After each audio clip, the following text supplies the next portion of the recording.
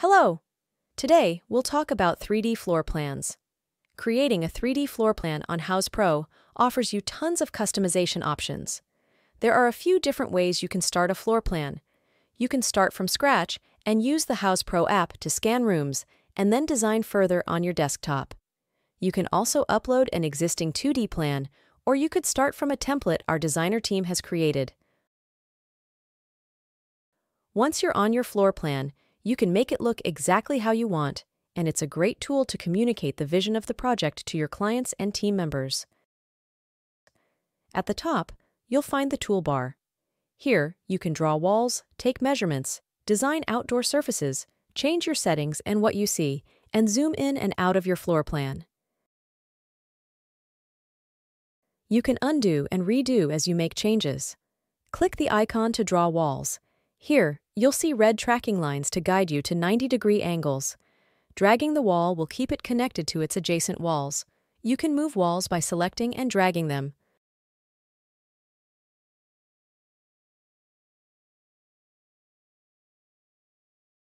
To change the length of a wall precisely, select the wall, then click on the wall dimension you want to change.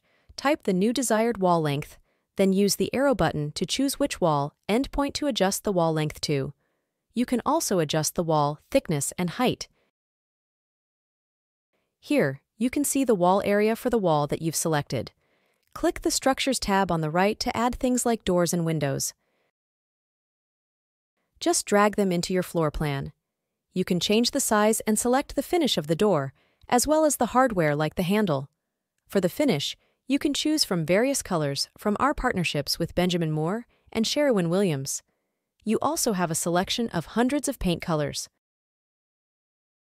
You can add ceilings to any room and adjust the room height accordingly.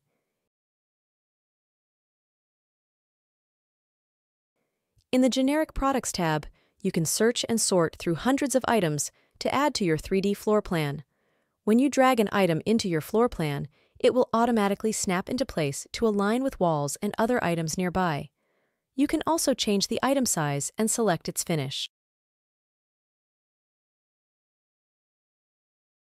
In the Source tab, you can add exact 3D models of furniture from hundreds of retailers available through the Houzz Trade program.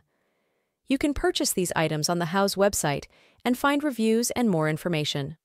On the top, you'll see the viewing modes. First is the floor plan. This is a 2D mode like a blueprint. The second is the dollhouse mode. This shows you the room from a 3D perspective. Left-click to rotate the perspective view, right-click to move and pan your view.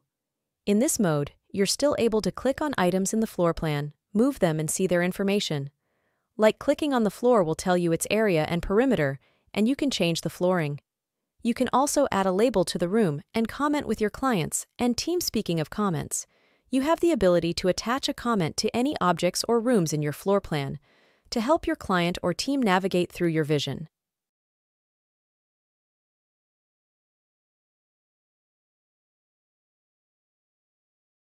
The last mode is the walkthrough mode. This shows you the room as if you're standing in it. In all of these modes, you can navigate throughout the room using left-click to rotate or right-click to adjust the position. The buttons at the top allow you to take more actions, such as creating a new floor plan, duplicating this one, sharing the floor plan, and saving it. Now that you know how to create a 3D floor plan, use the life-size walkthrough feature in the mobile app to impress clients and share your vision by immersing them into a virtual tour of the finished project with the backdrop of their home. Thanks for watching, everyone.